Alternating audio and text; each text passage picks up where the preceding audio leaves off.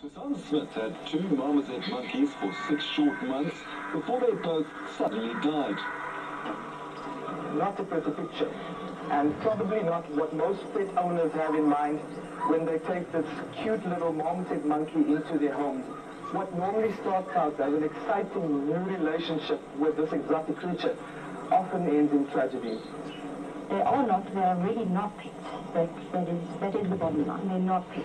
They're wild animals. We can't rehabilitate them back into the wild for obvious reasons, but definitely for sure they should not be considered as pets. Wendy Macleod has set up a sanctuary for marmoset monkeys at her Pretoria home. She bought one for herself as a pet 6 years ago. Actually, I was caught in the same trap as so many people that were caught, and that is I decided to go for marmoset for companionship for myself. And I think a lot of people do that. You know, they're small, they're cute, until the one day they become sexually mature and they suddenly wish you were cute. Most hand-reared monkeys like these have behavioral problems by the time that they reach maturity. At around 18 months, they become unpredictable and sometimes even aggressive. Most owners do not know how to handle these problem monkeys, and sometimes they get sent from one home to the other. The lucky ones end up at places like the Wendy provides a safe place for monkeys who cannot be cared for in a domestic environment because of behavioral problems.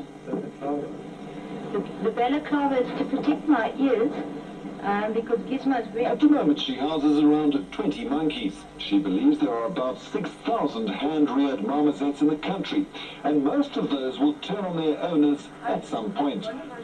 Tina Kutsia approached Wendy for help with her pet Minky 2 years ago. Well, Minky doesn't like bananas. When she turned on me that first time, I cried. I cried like a baby, and I went to Wendy and I said to Wendy, what is wrong with my monkey? Has she gone mad? Maybe she's fallen, she's hit her head and she's got something wrong with, something wrong now. Wendy could only suggest that Minky, who once went everywhere with Tina, be confined to a cage. It's actually broken my heart because I can't cuddle her, I can't hold her, I can't kiss her anymore. She has to stay in the cage and I have to stroke her through the cage. In fact, it's not Tina, but Minky who is safest locked away. Marmosets have no immunity to the human herpes virus, and a kiss and a cuddle could be the kiss of death. Minky.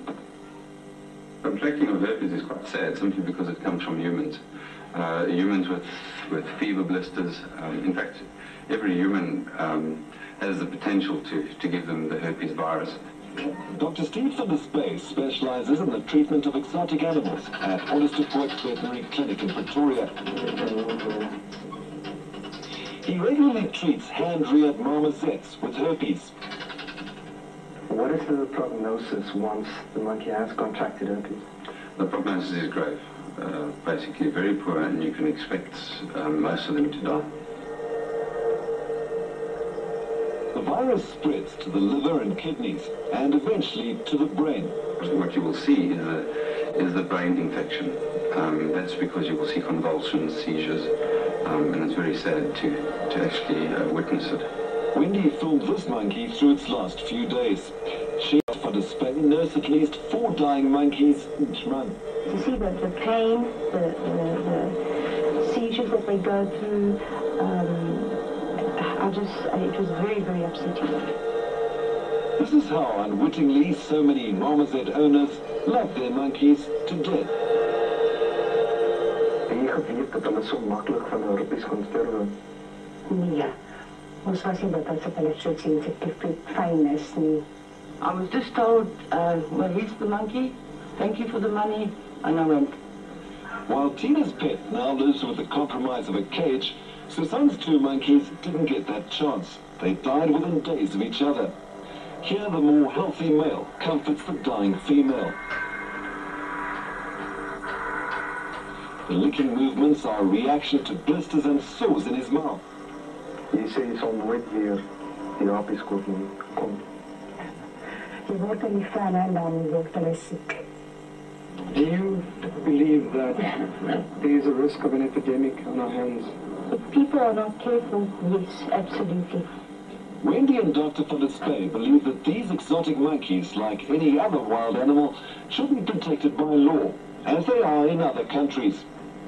The acts overseas don't allow for a lot of the people there to keep them. Do you believe that should happen here?